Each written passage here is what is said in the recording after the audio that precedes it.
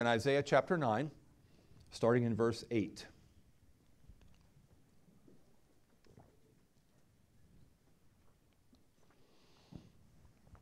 This is the word of God. The Lord has sent a word against Jacob, and it will fall on Israel. And all the people will know, Ephraim and the inhabitants of Samaria, who say in pride and arrogance of heart, the bricks have fallen, but we will build with dressed stones. The sycamores have been cut down, but we will put cedars in their place. But the Lord raises the adversaries of reason against him and stirs up his enemies, the Syrians on the east and the Philistines on the west, devour Israel with an open mouth. For all this, his anger has not turned away, and his hand is stretched out still. The people did not turn to him who struck them, nor inquire of the Lord of hosts. So the Lord cut off from Israel head and tail, palm branch and reed in one day. The elder and honored man is the head, and the prophet who teaches lies is the tail. For those who guide this people have been leading them astray, and those who are guided by them are swallowed up. Therefore the Lord does not rejoice over their young men, and has no compassion on their fatherless and widows. For every one is godless and an evildoer, and every mouth speaks folly. For all this, his anger has not turned away, and his hand is stretched out still. For wickedness burns like a fire. It consumes briars and thorns. It kindles the thickets of the forest, and they roll upward in a column of smoke. Through the wrath of the Lord of hosts, the land is scorched, and the people are like fuel for the fire. No one spares another. They slice meat on the right, but are still hungry, and they devour on the left, but are not satisfied. Each devours the flesh of his own arm. Manasseh devours Ephraim, and Ephraim devours Manasseh. Together they are against Judah. For all this, his anger is not turned away, and his hand is stretched out still. Woe to those who decree iniquitous decrees, and the writers who keep writing oppression, to turn aside the needy from justice, and to rob the poor of my people to their right, that widows may be their spoil, and that they may make the fatherless their prey. What will you do on the day of judgment, in the ruin that will come from afar? To whom will you flee for help, and where will you leave your wealth? Nothing remains but to crouch among the prisoners or fall among the slain. For all this, his anger has not turned away, and his hand is stretched out still. Father, we need you to speak to us through your word. We need you to write this word on our hearts. Help us to see how these words are words about us, and words that call us to repent and to seek your mercy. Speak to us now, Father. We pray in Jesus' name, amen. You may be seated. It's a difficult passage,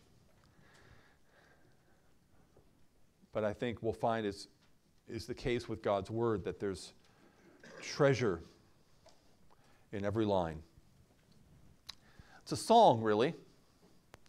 Sometimes a songwriter will write a very shocking, repeated refrain in order to grab people's attention and make the song stick in the minds of the listener, and maybe make them wonder what that's really all about. Some songs have very difficult refrains to hear. Back in 1994, Beck had a hit song with a very disturbing refrain, "'Cause I'm a loser, baby, so why don't you kill me?" Lovely. Some 21 years later, in 2015, Justin Bieber had a hit song with a refrain that has one of the catchiest roasts in pop music, "You should go and love yourself." Now, I do apologize if I got either one of those songs stuck in your head this morning. They were stuck in my head as I was writing the sermon. So, but what's my point there? Well, I think we miss out on the fact that if you're in the prophets or in the Psalms and you're looking at a prophetic oracle that's written out like poetry, like this one is, it was probably originally sung. And this one has a fourfold refrain, and so that's the chorus of the song, really. It's got 4 verses, and it's got a chorus, a refrain that comes back. And it's pretty chilling.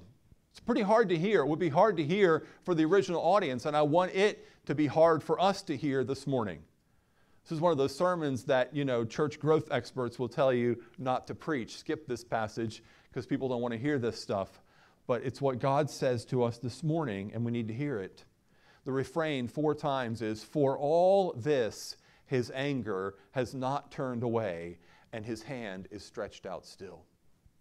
For all this, his anger is not turned away, and his hand is stretched out still. For all this, his anger is not turned away, and his hand is stretched out still. For all this, his anger is not turned away, and his hand is stretched out still. And each one of the 4 verses have the reasons why it is that despite prophets prophesying and people pleading and the Lord inflicting discipline and judgment, why it is that the people are continuing in sin and God is still continuing to be angry with them. The people's sin is terrible. Their consequences already had been sad and tragic, but the stubbornness of their hearts refuses to bend before God's discipline, and so God's anger has not turned away, and his hand is stretched out still. Now, to understand the point of this song, we need to note something in the background here.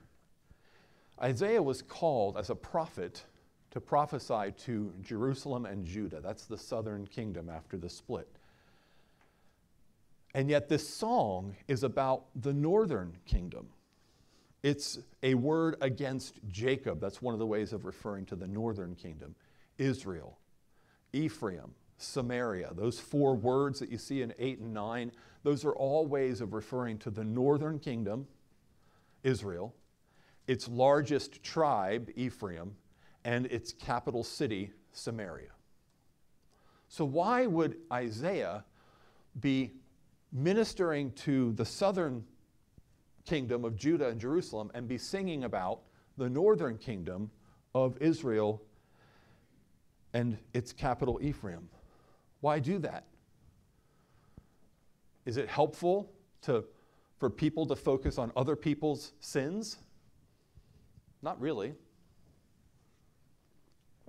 The reason why he's doing it, very simply, is that he wants Judah and Jerusalem to see the sin of their big sister Israel and to understand that the wrath of God that is coming on Israel is wrath that Judah and Jerusalem will also experience if they do not repent.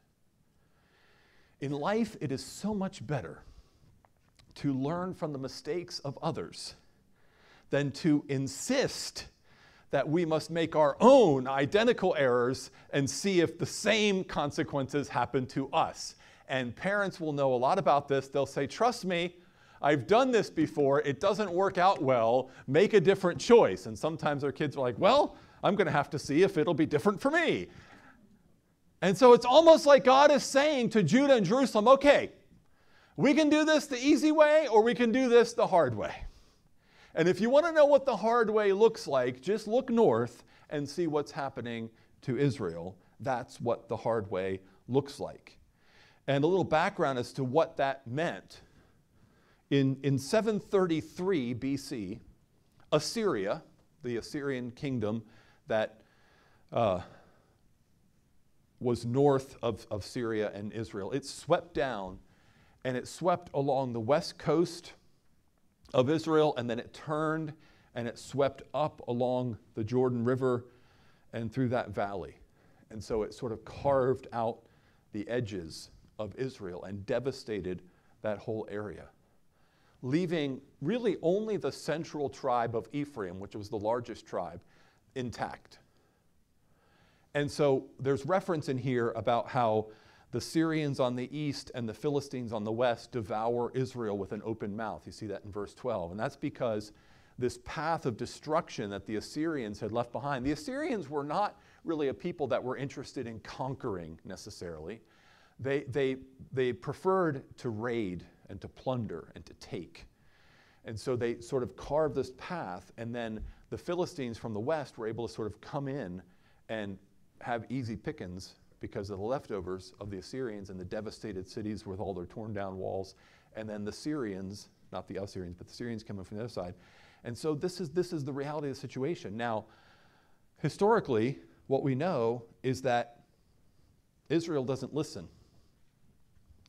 And so in 722 BC, 11 years later, Assyria comes in and just finishes them off entirely. So this song is written during this 11-year period of time when there's been great devastation, and yet the people are being given an opportunity to repent. But we're told that they're not repenting, and they're not going to repent, and so they're going to suffer that final defeat. And really, it's Judah who's supposed to watch all of this unfold and who's supposed to learn their lesson. But they're slow to learn. Verse 10 says, "The bricks have fallen, but we will build with dressed stones. The sycamores have been cut down, but we will put cedars in their place." These are words of pride and arrogance, verse 9 tells us. I get knocked down, but I get up again. You ain't never going to keep me down. That's what our culture does so well, right? Our culture loves to boast in how we are going to overcome. We can do it. Sometimes, though, when God brings devastation into your life, what you need to do is not just dust yourself off and get up and say, I'm going to be better than ever. But you need to stop and say, what am I supposed to learn from this? How did I get here in the first place? What is God teaching me? How can I seek him? How can I humble my heart and seek him in this? That's exactly what they were not doing. When I read in here about how they were boasting of building back with dressed stones, it reminds me of the trip to Israel that we made about 5 years ago. And when you go to Jerusalem and Judea area, you'll see still today these massive stones that have a very neat border all around the edge. They're huge dressed stones. They've got a border that's carved into the edge of them. And archaeologists know that those stones come from the building days of Herod the Great, who was the king in Jerusalem under the Roman occupation. But he was king in Jerusalem when Jesus was born. He's that King Herod. And the Jewish people, after suffering centuries of humiliation and devastation, and if you read the end of the Old Testament, you'll know that when they rebuilt the temple, after they were carried off into Babylon, they came back. They had an opportunity to rebuild the temple that Solomon had originally built and that had been destroyed for 70 years. It was so pathetic by comparison to what had been there that all the old men who remembered the old temple wept out loud at how pathetic their temple was. Well, they finished that job, and that sort of sad-looking temple remained in Jerusalem for hundreds of years until Herod came along. And Herod came along, and he led some masterful construction programs. And the Temple Mount was greatly increased, and the temple complex was greatly expanded, and it became one of the wonders of the world. And people would come from all over just to see this great temple that Herod had built and became known as Herod's Temple. And that's the temple that Jesus and the apostles moved around in Jerusalem. He also built this incredible fortress city in the southern desert called Masada, which was built way up high on this cliff. It's almost impossible to think that they could actually build that up there, but we've been there, and it's really, really awesome. And you think, wow, this is a guy. he built back with dressed stones. I mean, this was impressive stuff. There's still walls that he built that are still standing 2,000 years later. But at what cost? At what cost did they get things rebuilt with dressed stones? They had to accept Herod, who was an Edomite, to reign over them and corrupt them. He corrupted the priests in Jerusalem so that they became politically entangled with Herod's family. He even ordered the massacre of all of the babies in Bethlehem to try to cover up the birth of the Messiah. And all the chief priests and all the leaders in Jerusalem just had to look the other way. Oh, that's okay. Yeah, we know he does things that he shouldn't do. We know he's kind of a murderous psychopath, but you know, he's brought such great benefits to our nation. Look at what he's done for us.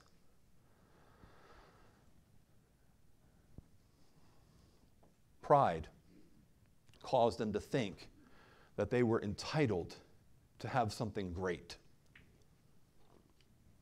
And when pride begins to speak to us in our head and in our hearts to make us think that we are entitled to something great, something better than we have, we're not thankful for what we've been given. We're not humble and grateful, but we're arrogant and proud and we're grasping.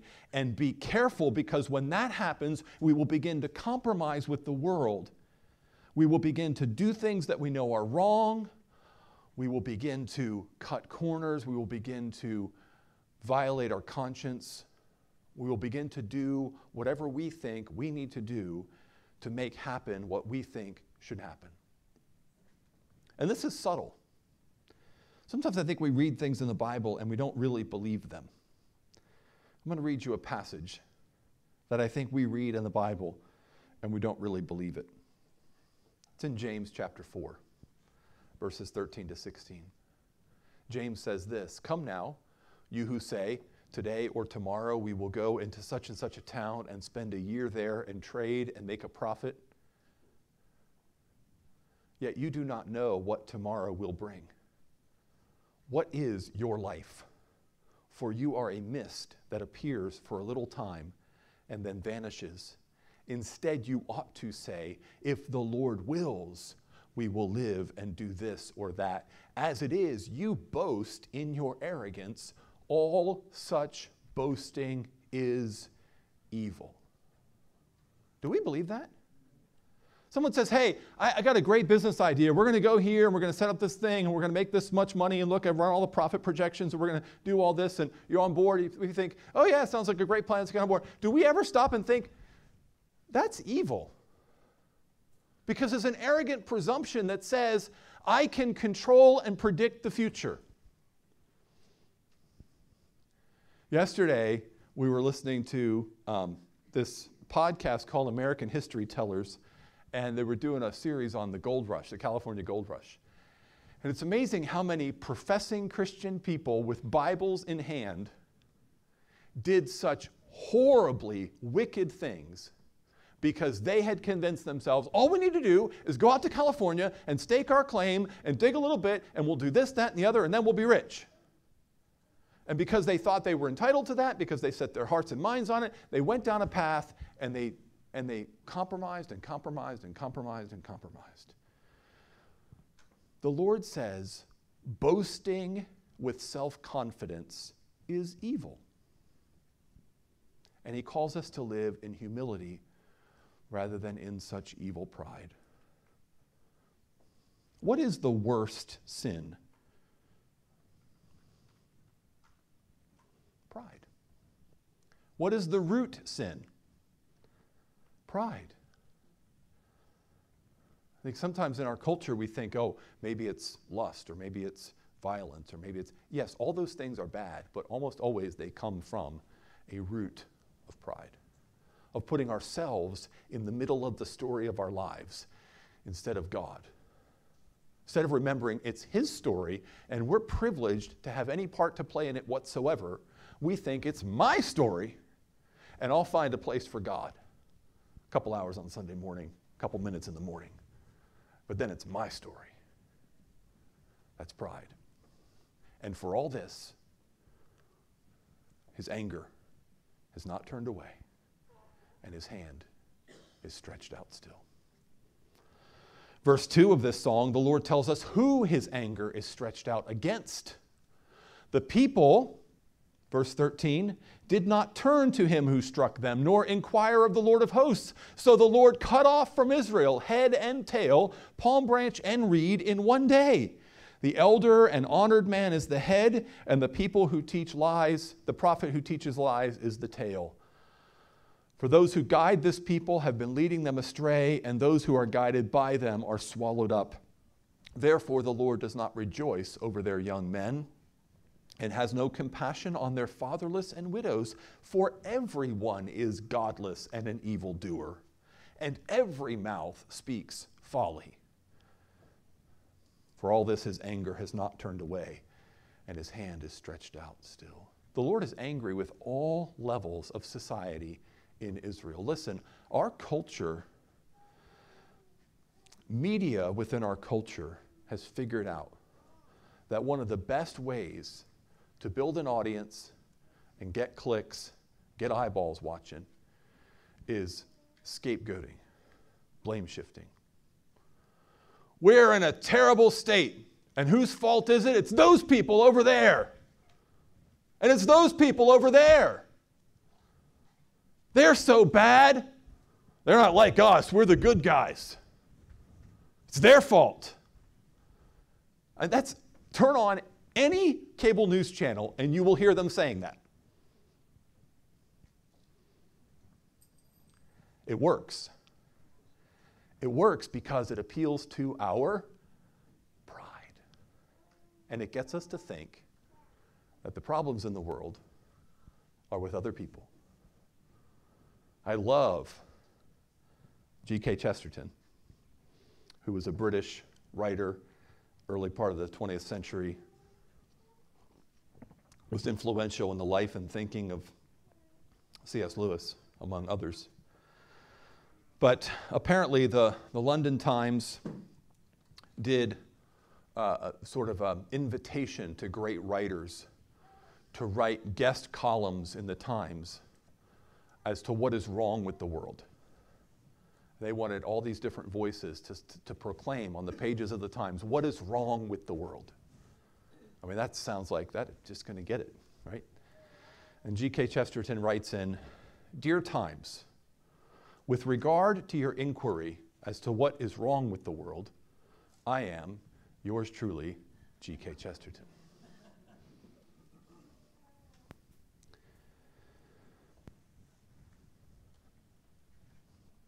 Philosopher Joseph de Maistre is famous for saying, "Every nation gets the government it deserves." And there's some real truth to that statement. Isaiah pictures the leaders of Israel, the elder and the honored man, as the head of the nation, and then the prophet who teaches lies as the tail. But what is the body? What is the heartbeat? What is the musculature? What is making it move? It's the people. And it's all the people. The leaders lead in a corrupt way because the body follows them that way. And the prophets who are supposed to speak truth in the name of the Lord, they're lying because they're being led by the people and telling the people what they want to hear. So everyone is guilty from head to tail. 2 Timothy 4:3, Paul warns, "The time is coming when people will not endure sound teaching, but having itching ears, they will accumulate for themselves teachers to suit their own passions." It is terrible that we have in this world teachers who abound, who are willing to tell people what they want to hear, who will gladly manipulate the Word of God to appease the passions of the masses. That is terrible, and it frustrates me whenever I see it. Someone I know is just selling people something because people are willing to buy it. It's terrible that those teachers exist. But it's also terrible that they have an audience who wants to hear that. We can all be tempted to only listen to people who agree with us, who tell us that we're right and that we're good, and that the problems in the world and in our lives are caused by other people. They stroke our ego, they make us feel better about ourselves, but the other thing it does is it deafens us to the voice of God's word. If we only listen to those who agree with us, we are really just listening to ourselves. And if we do so in the name of God, then we're taking the word of God and twisting it so that it's really our word. And that is evil. And for all this, his anger has not turned away, and his hand is stretched out still. We get to verse 3 of the song, and the Lord turns his attention against the self-destructive wickedness of his people. Isaiah 9, 18-21. For wickedness burns like a fire. It consumes briars and thorns. It kindles the thickets of the forest, and they roll upward in a column of smoke. Through the wrath of the Lord of hosts, the land is scorched, and the people are like fuel for the fire. No one spares another. They slice meat on the right, but are still hungry, and they devour on the left, but are not satisfied. Each devours the flesh of his own arm. Manasseh devours Ephraim. Ephraim devours Manasseh. Together they are against Judah. For all this, his anger has not turned away. His hand is stretched out still. God declares here that wickedness burns like a fire. This is the great lie that Satan and our flesh conspired together to tell us, is that sin is more fun than righteousness.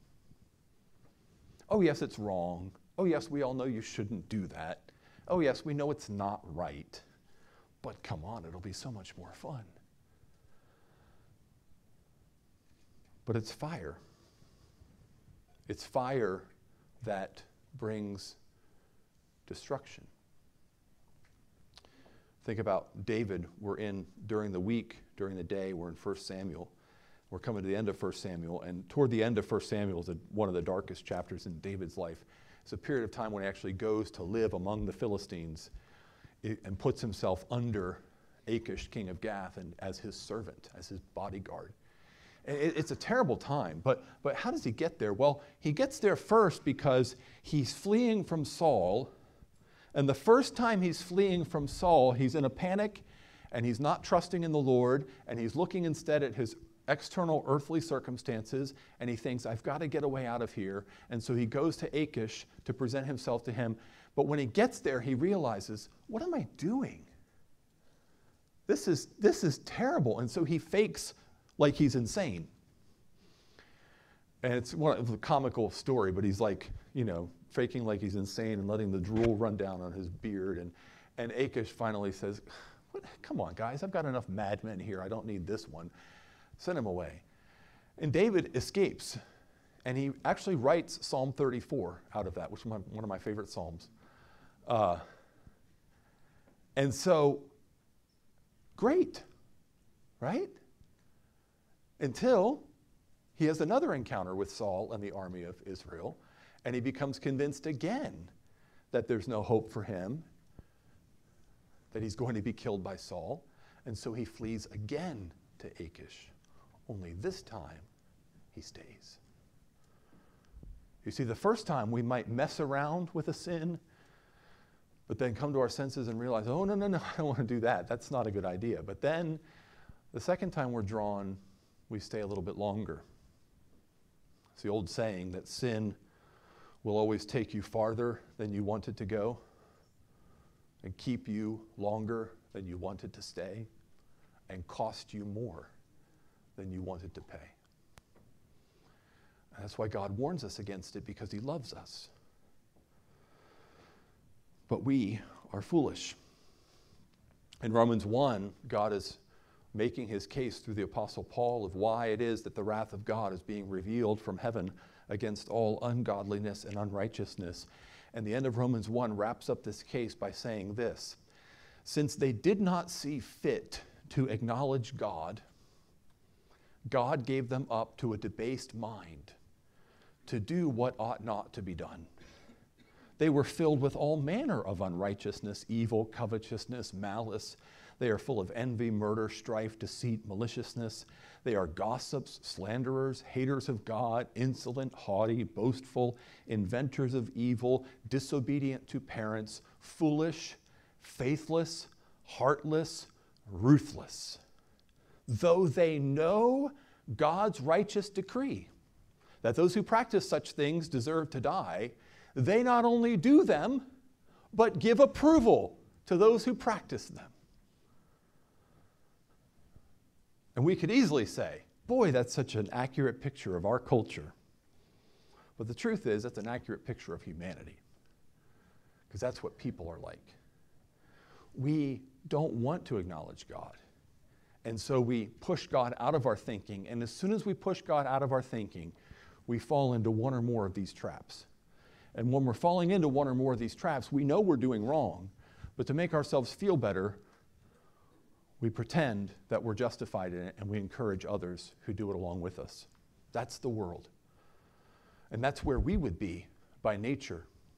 Right? Ephesians 2 says, you, believer, you were once dead in your trespasses and sins in which you once walked, following the course of this world, following the prince of the power of the air, the spirit that is at work in the sons of disobedience, among whom we all once lived, carrying out the desires of our flesh and our mind. That was us. Only the grace of God brings us out of that. And because of that, because of this desire to do things that hurt us and hurt others unrepentantly, his anger is not turned away, and his arm is stretched out still.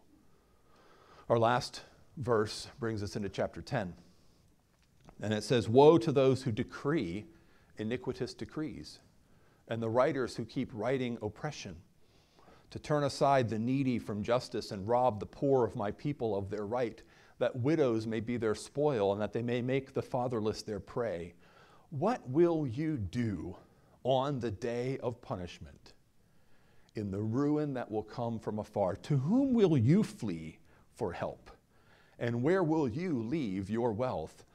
Nothing remains but to crouch among the prisoners or fall among the slain. For all this, his anger has not turned away, and his hand is stretched out still. Corrupt and wicked rules and rulers. We have different rules and different systems available to the rich who can afford the lawyers and who know how to manipulate the system. Or when we put into law as that which we declare to be right and good, which God declares to be sinful and destructive, this deserves the wrath of God and it provokes the wrath of God. And there's a warning here, and that is, when that judgment comes, you will have nowhere to hide. Jesus is coming again. He has promised us that he is coming again.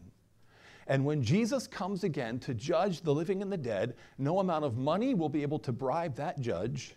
No political connections will be able to manipulate the system of his perfect justice. He sees with pure and holy eyes, and he judges with perfect justice. No one will escape. If we hear what these 4 verses of this song are saying, they're saying to us this: everyone who is proud and arrogant in heart,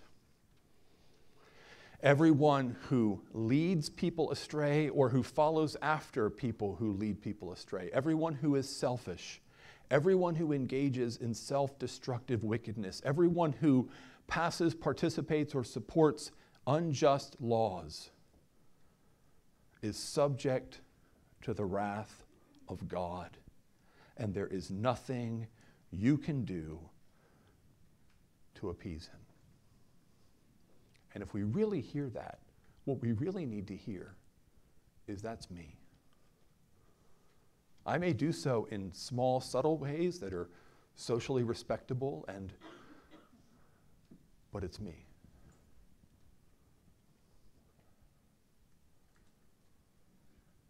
And God is angry with these things. He's angry with these things because they harm his creation and they mar his image in his people, who should reflect his character, but who instead reflect selfishness and foolishness. And so Psalm 7, 11 and 12 says, God is a righteous judge and a God who feels indignation every day. If a man does not repent, God will whet his sword. He has bent and readied his bow. Whereas the refrain in here in Isaiah says over and over again, for all this his anger is not turned away, and his hand is stretched out still. It's a heavy message. I hope that we all together feel the weight of that reality. Because that's the reality. God is holy, and God is just, and Jesus is coming again. But I hope we're all asking as well, where's my hope then? If this is me, where is my hope? And I will tell you this quite simply. The only solution to the stretched out hand of God's anger is the stretched out hand of God's love.